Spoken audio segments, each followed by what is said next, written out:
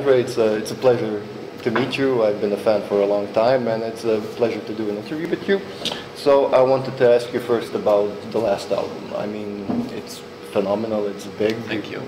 So you write the music. I just wanted to ask you about what were the specific challenges? How was it different? Because you had to write the music. Did you write the music for the orchestras and the choirs? Or I wrote the music for the orchestra and for the band, but the choirs and the vocal lines is Hansi's thing. So I'm providing the instrumental stuff. Yeah. How different was it? I mean, this is probably your biggest album musically. Yeah. It's always difficult. For me, nothing changes because I'm trying to develop with every album. And of course, after we did so many songs already, it becomes more challenging to find new ideas, to find new improvements. And yeah, I liked very much of the At the Edge of Time album, this work with the orchestra. So I thought that there's more space to improve, and that's why I grabbed the idea of Sacred World or Wheel of Time and started there, try to build it up in a better way, songwriting-wise. Yeah. And that's how we came up with Grand Parade. I think that was the most challenging song because we tried to combine the elements even better and even with more dynamics, because an orchestra is losing the dynamics very fast if a metal band comes in, because the rhythm guitars are always on the same level, of course, and they swallow the whole dynamics of the orchestra. So you need to have silent moments in the song that the orchestra can breathe, and that's what we try to do, that you really have the feeling at a certain moment it crosses the line and the orchestra takes over, and then the band comes back in, and all these experiments we did in the Grand Parade, and it worked very nice. Yeah, yes it did. You mentioned Sacred Worlds, because when you listen to the album and the Sacred Worlds end, and then you go back to Beyond the Red Mirror and you start listening to the Ninth Wave, it seems like one ends, the other finishes. It's just a continuum. So about your writing process, do you work only when you're inspired, or do you have some sort of a method where you sit down and it's for me it's very free how I work. It depends a little bit on the mood, but you have to create this mood by your daily life, working on it. I mean, so sometimes it's good to be in a silent surrounding for me. I need this to be very silent, and then I can create music. And especially I like to work in the nights, and of course the better your mood is from several things, the more creative you will be. So you write the music, Hansi writes the lyrics. Do you No, work? not only the lyrics. Hansi is writing the melodies of the vocals and working out the choirs. Yeah, of course. More than just the lyrics. Yes. But when you write music, and do you first write the lyrics, or do you write the music, or is it some sort of a combination? Usually I come up with instrumental elements which have already a kind of song construction. It's not a finished song, but maybe it's like already 1 minute of music, and I try to bring in already a certain structure of building something up, and then I deliver this to Hansi, that Hansi gets an emotional idea of what I'm talking about, and then he's trying to grab the mood and try to find fitting elements for the lyrics and building up melodies that fit to my harmonies, of course. Well, the process seems to work really nice. Works very nice, yes. Now, about your future plans, do you have ideas what you're gonna do? Yes, we have very clear ideas. The tour is continuing until December. So this year is only touring. Next year, okay, no, not true. In the summer we already listened to all the recordings we did in the first part of the touring, and we tried to get a live album together. But we really have to see what quality the takes are and if we like it or not. So I wouldn't say anything specific. We are only trying to get a live album together in the summer. Okay. And beginning of next year, it depends on Hansi's voice, of the condition, because he will be a little bit worn out after 100 shows.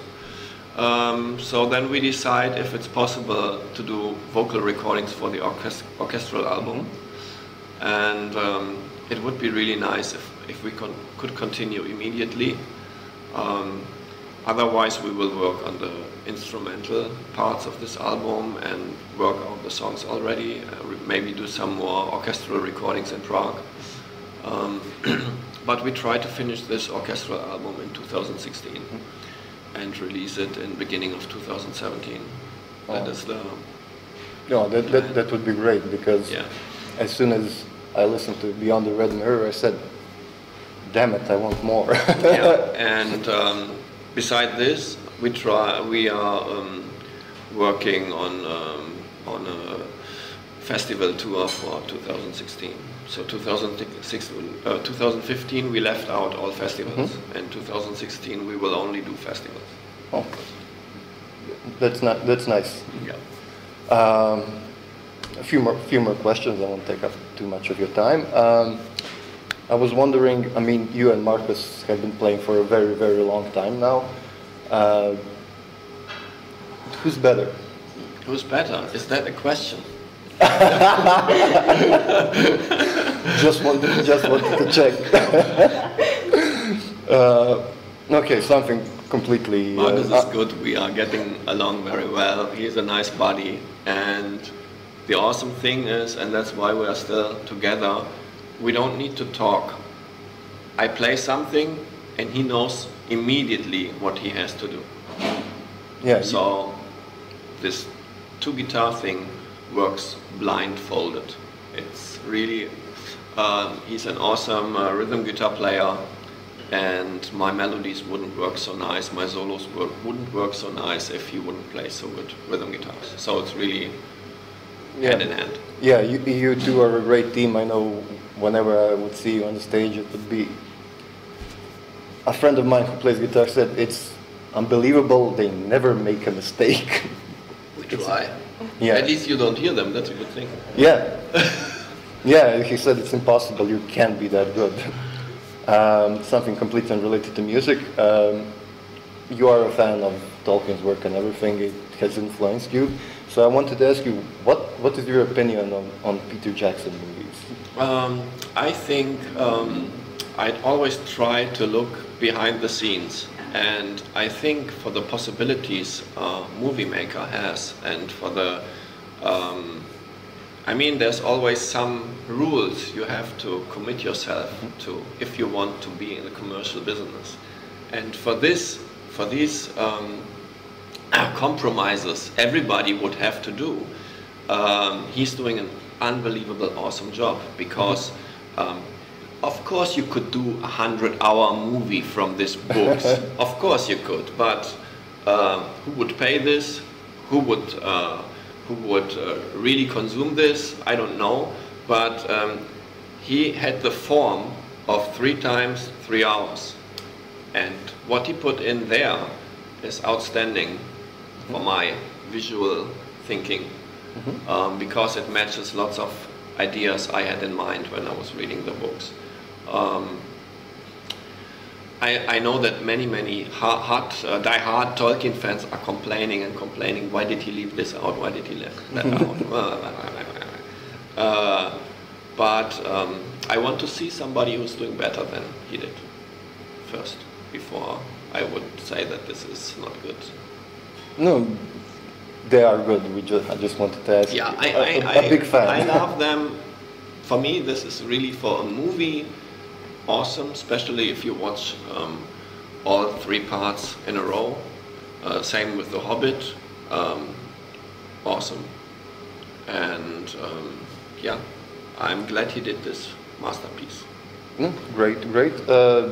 Just another question. I read that you're a fan of computer games. Yeah. And that you like, Baldur's Gate 2 or the Warcraft. Oh, that's a long time ago. I'm more with Warcraft these days. Yeah. So do you play? Do you get time to play? Yes, I get. It's my drug.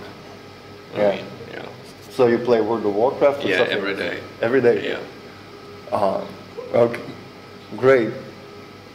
And I don't play, but now I'm, how should I say, tempted to go and find you and...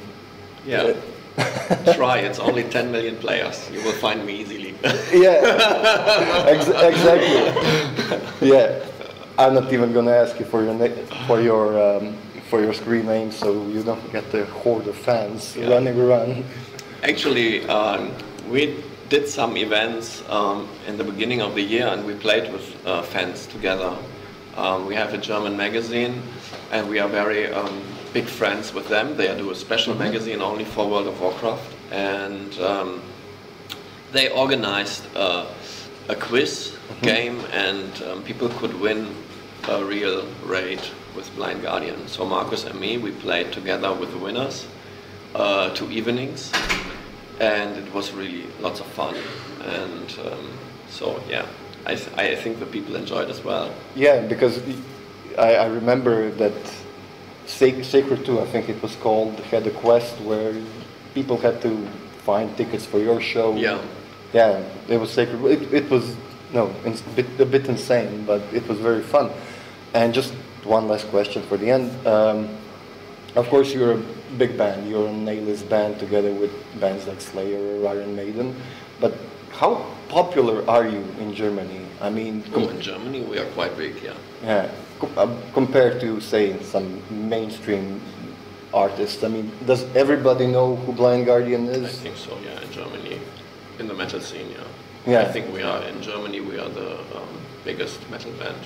If you leave traditional hard rock bands like Scorpions out, of course, Scorpions is still the name of German hard rock music. Yeah. But I think from harder music like metal, Blind Guardian is, since Imaginations, the leading position. Yeah, yeah. Well, that's really all we wanted to ask. I mean, we could chit-chat and all, but you have to get ready for the concert. Okay. So I wish you a great show. Thank you. It has been a pleasure, and that's it.